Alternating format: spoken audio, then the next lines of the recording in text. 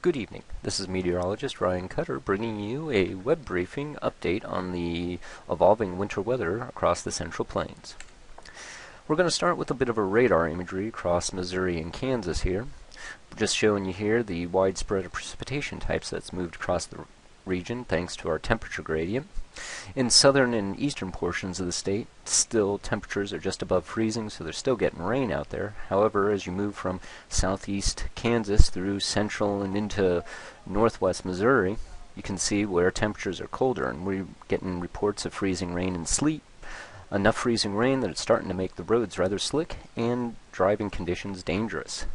And what we're watching for later this evening is this developing band of snow across north central to central Kansas, which will slide to the northeast tonight, affecting much of northern Missouri.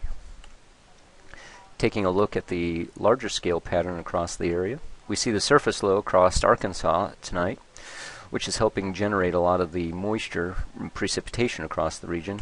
It's going to move up into the Ohio River Valley, but as it does so, it's going to bring this big band of snow across eastern Kansas and much of northern Missouri during the overnight hours, bringing particularly heavy accumulations to the far northwest corners of Missouri.